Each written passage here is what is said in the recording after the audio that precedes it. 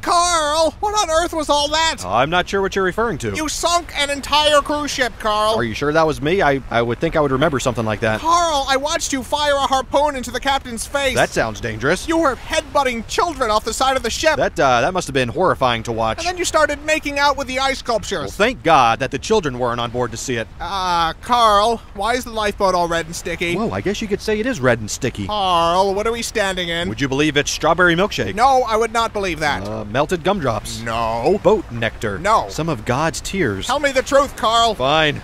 It's the lovely elderly couple from 2B. Carl! Well, they were taking all the crescent rolls. I can't believe what I'm hearing. I will not apologize for art. Where are the other lifeboats? Whoa, you won the prize. I didn't even notice that. Where are the other lifeboats, Carl? Looking at the trajectory of the moon and the sun, probably at the bottom of the ocean. I bet lots of holes in them. Carl! I have a problem. I have a serious problem. You are just terrible today. Shh. Do you hear that? That's the sound of forgiveness. That's the sound of people drowning, Carl. That is what forgiveness sounds like. Screaming and then silence.